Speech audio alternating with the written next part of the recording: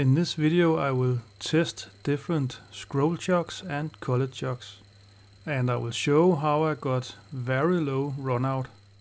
When I got the lathe, the flange and the chuck was marked like this. And there's a good reason for it. It is because it does matter where you put the chuck on the spindle, and it does matter what key you use when you clamp on something in the chuck. By finding the best position for the chuck on the spindle and the best key to use, then you can get very low runout like this. This is a 3-jaw chuck, and that is very good. After I got the lathe and saw the precision, I just had to buy these two.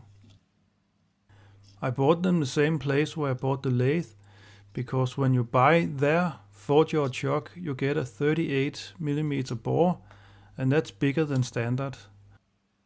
So let's get one of them mounted.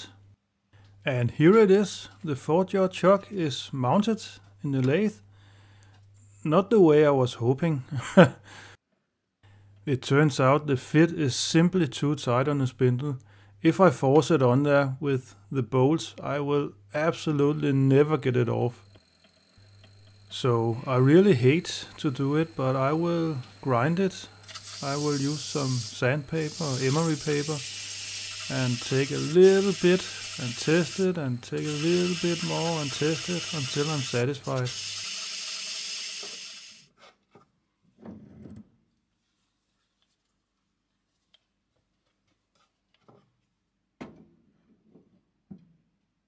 And still too tight. I will keep on until it works. So here we are, no marks from the jaws. I don't know why, but I'm happy. Now I can put it on by hand and I can take it off by hand. I just need to practice a little bit, I think. Maybe it's a little tight still, but this I can work with.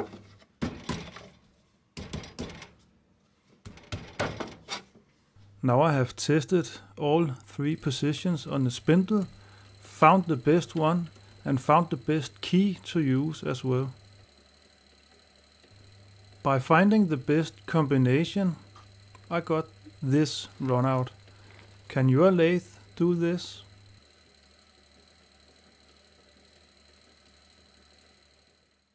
Time to mark it, so I know what to do next time I'm going to use this chuck.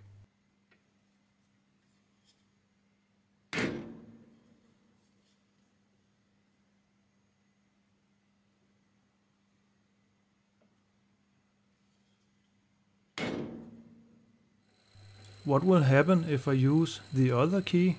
Let's try.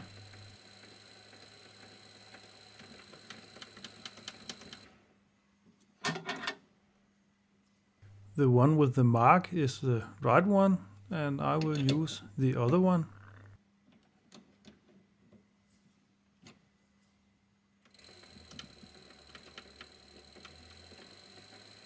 And that is what we get.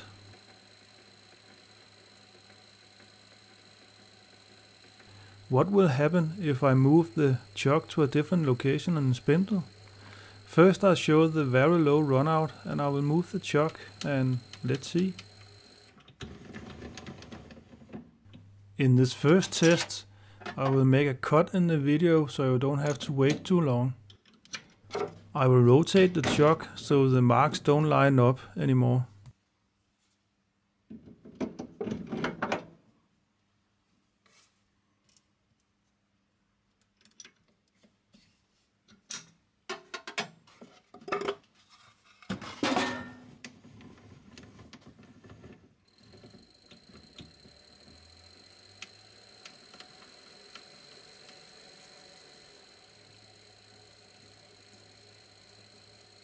I don't even need to zoom in, do I?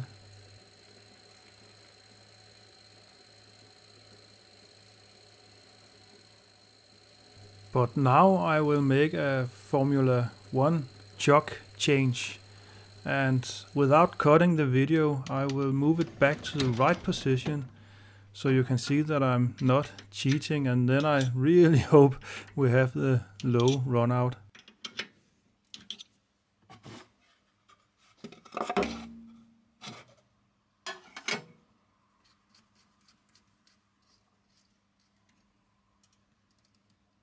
So please bear with me here, it's my first time in Formula 1. I am a mechanic, but not that type of mechanic.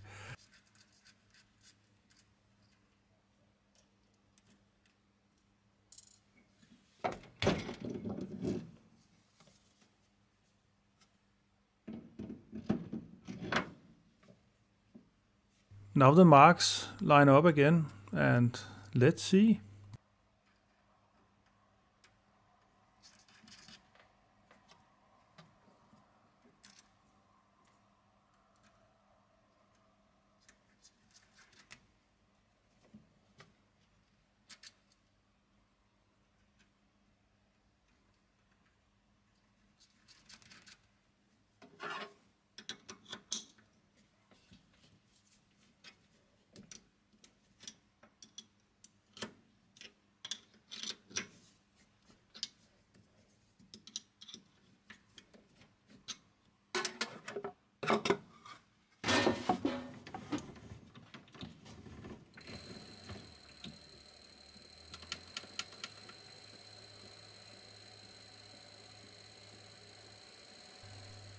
And there we have it.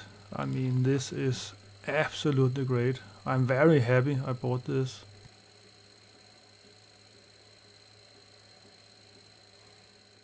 The 6-jaw chuck. This one goes straight on to the spindle. It fits very well. Just how it's supposed to do, I guess.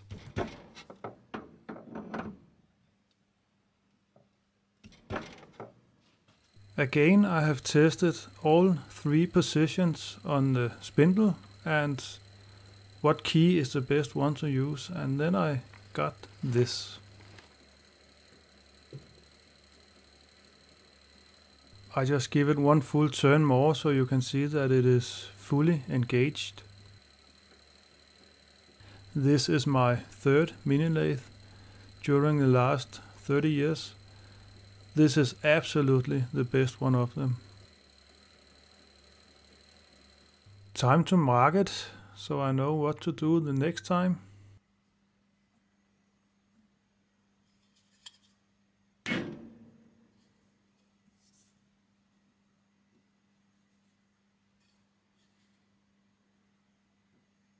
And I am almost sure this is the key that I used.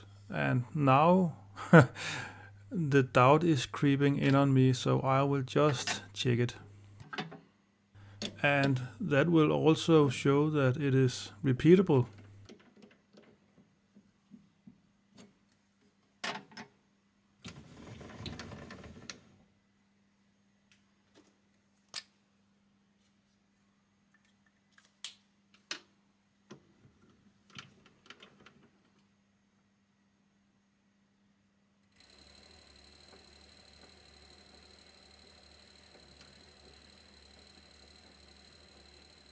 Oh yes, this is nice.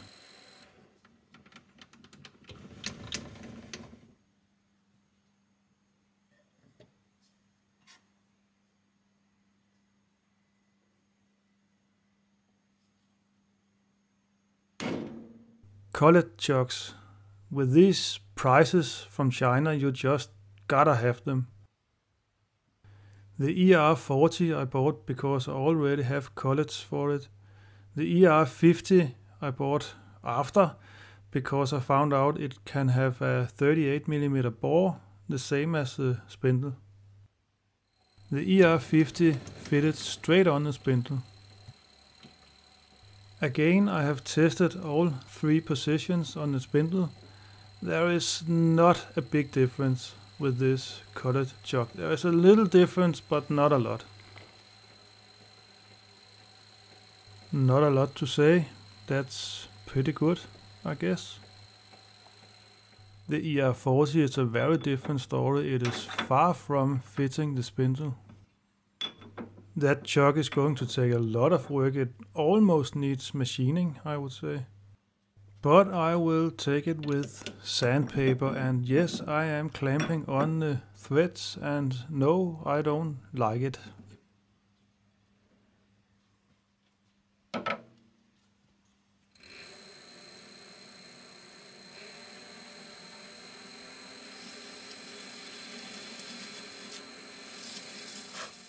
And the first test shows that there is a long way to go. So I will keep on taking a little bit.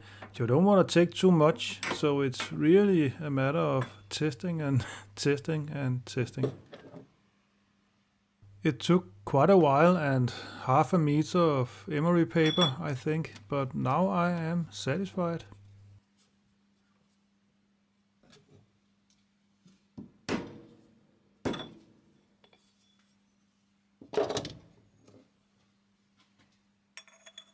And the threads still work, so I was lucky this time.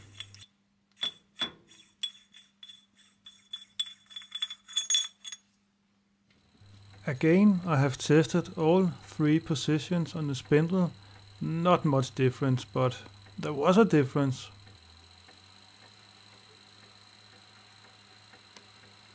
Runout is okay, I guess, but if you look at the collet chuck at the end, it looks like it's wobbling. I don't know, maybe it doesn't matter, but I think I will check it with a collet.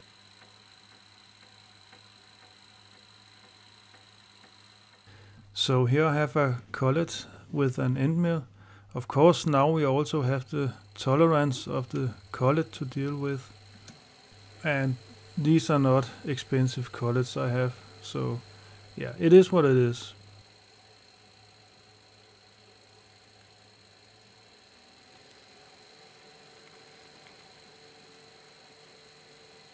Is it good or bad? Is it good enough? I will let you decide. I hope you enjoyed the video. If you liked it, please like and subscribe, and thanks for watching.